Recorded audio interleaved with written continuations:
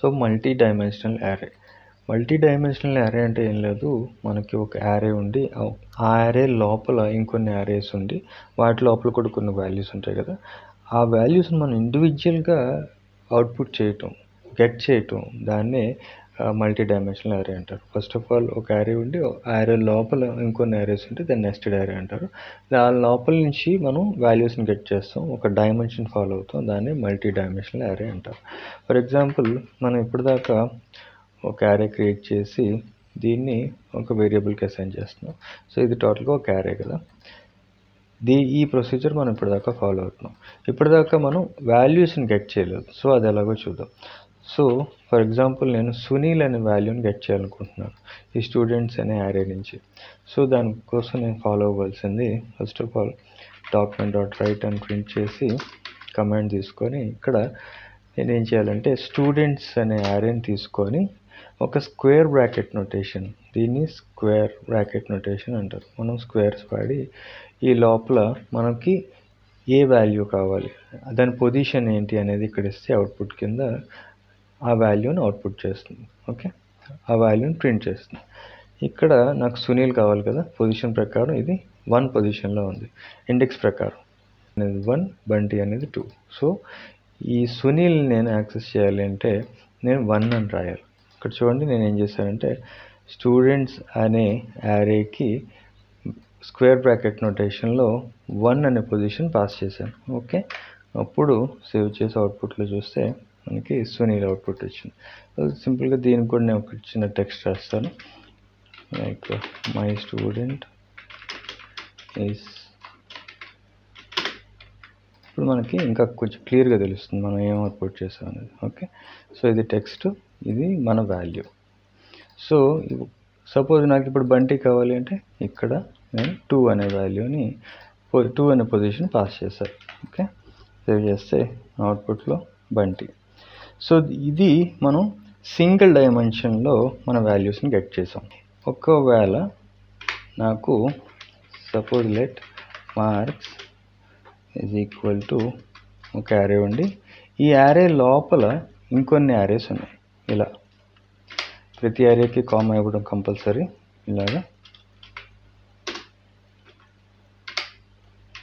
ఇలాగా నాకు ఇంకొక 4 యారేస్ ఉన్నాయి. ఓకే, 1 2 3 4. ప్రతి యారేకి లోపల ఇంకొన్ని వాల్యూస్ ఉన్నాయి. ఫర్ ఎగ్జాంపుల్ 10తో మొదలు పెడదాం. 10 20 30. ఫస్ట్ దాంట్లో ఒక 3 వాల్యూస్, సెకండ్ యారేలో 40 50 60 70 ఒక 4 వాల్యూస్, థర్డ్ యారేలో 80 90, అలాగే ఫోర్త్ యారేలో 100 110 120 అండ్ 140. ఓకే, సో ఇప్పుడు చూడండి ఇది నెస్టెడ్ యారే, అంటే యారే ఉండి ఈ యారే లోపల ఇంకొన్ని యారేస్ ఉన్నాయి కాబట్టి దీన్ని నెస్టెడ్ యారే అంటారు. ఫర్ ఎగ్జాంపుల్ ఇక్కడ నాకు ఈ యారే నేను యాక్సెస్ చేయాలి అంటే 40 50 60 70 40 50 60 70 ఈ యారే లోపల ఉన్న వాల్యూస్ మొత్తం కలిపి ఈ యారే నేను యాక్సెస్ చేయాలనుకుంటున్నాను. అప్పుడు సింపుల్గా నేను document.write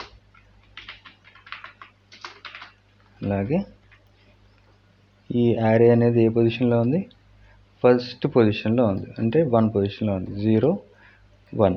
కాబట్టి నేను మార్క్స్ అనే యారేని తీసుకొని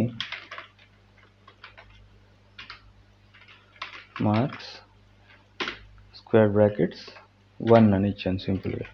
ఇప్పుడు చూడండి దీన్ని కన్సోల్ లాగ్ కూడా చేస్తాను, మనకి కొంచెం బాగా అర్థమవుతుంది. console.log. ఫైన్, సేవ్ చేసి అవుట్పుట్లో చూద్దాం. చూడండి రిఫ్రెష్ చేస్తే 50 60 40 50 60 70. దీన్నే కన్సోల్ చేసి కన్సోల్ని నేను రైట్ సైడ్లో పెడతాను, కొంచెం క్లియర్ కనిపిస్తుంది. ఇక్కడ 3 డాట్స్ ఉన్నాయి కదా, ఈ 3 డాట్స్ క్లిక్ చేస్తే ఈ డాక్ సైడ్ అనే దాంట్లో మనకి 4 ఆప్షన్స్ కనిపిస్తాయి. ఇక్కడ మనకి ఏ సైడ్ ఆఫ్ మనకి పొజిషన్లో కన్సోల్ కావాలో అది క్లిక్ చేస్తే ఇలా మనకి కన్సోల్ అనేది ఏ ప్లేస్లో ఓపెన్ అవ్వాలో అక్కడ ఓపెన్ అవుతుంది. సో ఇక్కడ చూడండి యారే లోపల మనకి 4 వాల్యూస్ ఉన్నాయి. ఈ 4 వాల్యూస్ 0 1 2 3 4 ఇలా స్టార్ట్ అయింది. నేను ఇది కన్సోల్ చేశాను కాబట్టి ఇలా వచ్చింది. ఓకే, ఇది క్లోజ్ చేస్తాను. 40, 50, 60, 70 ఈ వాల్యూస్ ఎక్కడి నుంచి వచ్చాయి మనకి? ఇది మార్క్స్ అనే అరే లోపల ఫస్ట్ పొజిషన్లో ఉన్న వాల్యూస్. ఓకే, సో ఒకవేళ నాకు ఈ 50 అనే వాల్యూ ఒక్కటే కావాలి, 40, 50, 60, 70 వద్దు. ఓకే, ఓన్లీ 50 అనేది ఒకటే కావాలి. ఇక్కడ మనం పర్టికులర్గా చూడండి, ఇక్కడ దీన్నే మల్టీ డైమెన్షన్ అంటారు. ఈ పొజిషన్ ఏది 1 కదా, 1 లోపల 50 ఏ పొజిషన్లో ఉంది, మళ్ళీ 1 పొజిషన్లోనే ఉంది. 1 లోపల 1 కదా, ఇక్కడ 1 ఇచ్చాను. ఇప్పుడు చూడండి, దీనికి కూడా చిన్న స్టేట్మెంట్ యాడ్ చేస్తాను. మై ఎక్స్పెక్టెడ్ రిజల్ట్ అని ఇచ్చి ఓకే, ఇప్పుడు మనకి 50 అనేది మనం ఎక్స్పెక్ట్ చేస్తున్న అవుట్పుట్. చూడండి 50 అనేది వచ్చింది.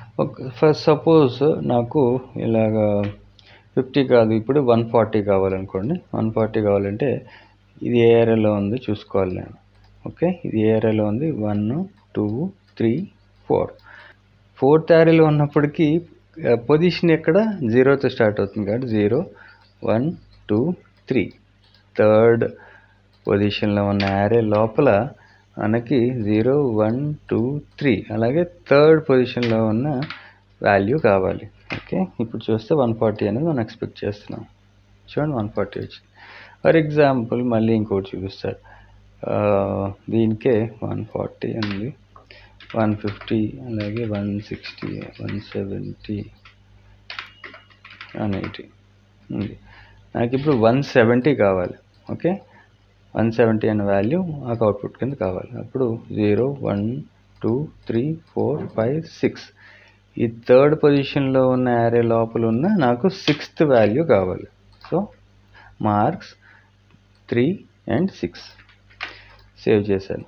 ఇప్పుడు చూడండి, రిఫ్రెష్ చేస్తే 170 అవుట్పుట్ వచ్చింది. ఓకే, సో ఈ విధంగా మనం డైమెన్షన్స్ని ఉపయోగించి మనం అవుట్పుట్ చేయొచ్చు. ఇంకొక కాంప్లెక్సిటీ ఉంది చూడండి. ఈ యారే ఉంది కదా, ఈ యారే లోపలే ఇంకొక యారే ఉంది అనుకోండి. ఫర్ ఎగ్జాంపుల్ అది కూడా చూపిస్తారు. ఫర్ ఎగ్జాంపుల్ ఇక్కడ చూడండి, ఇప్పుడు యారే ఉండి యారే లోపల యారే, ఆ యారే లోపల ఇంకొక యారే, ఆ యారే లోపల కొన్ని వాల్యూస్. సో ఇప్పుడు నాకు అమర్ అనే వాల్యూని అవుట్పుట్ కింద కావాలి.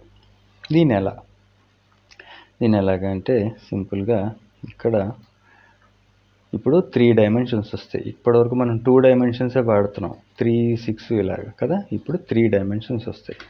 ఇది 3rd డైమెన్షన్. చూడండి, ఫస్ట్ మనకి ఈ యారే లోపల ఈ యారే ఇక్కడ 0లో ఉంది, 0. ఓకే, 0 పొజిషన్లో. సో ఈ యారే లోపల మనకి ఇంకొక యారే ఉంది కదా, ఇది ఏ పొజిషన్లో ఉంది? 0 పొజిషన్లో ఉంది. ఇది కూడా 0. ఇప్పుడు ఈ అమర్ అనే వాల్యూ ఎక్కడ ఉంది? 0, 1. ఓకే, కాబట్టి ఇక్కడ 1 అని రాస్తాం. సింపుల్, అంతే, అంతమించి ఏం లేదు. ఇప్పుడు మనం అవుట్పుట్లోకి వెళ్ళి చూస్తే మనకి అమర్ అనే అవుట్పుట్ వస్తుంది. చూసారా, అమర్. ఇది ఎక్కడి నుంచి 3 డైమెన్షన్స్లో మనం అవుట్పుట్ని తీసుకొచ్చాం. సో ఇలా మీరు కూడా కొంచెం ప్రాక్టీస్ చేయండి, మీకు చాలా ఈజీగా అర్థమవుతుంది. ఇందులో కష్టం ఏం లేదు.